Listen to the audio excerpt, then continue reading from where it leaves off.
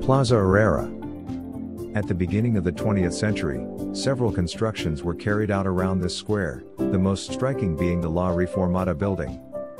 This building, built between 1917-20, was one of the first in the city to exceed 4 floors. Inside, there was a bank, a warehouse, offices and apartments. It was recently restored, and today houses the American Trade Hotel. To the left of the American Trade Hotel building we have what was the First National CityBank, now a banquet hall, that helped finance the construction of the Panama Canal.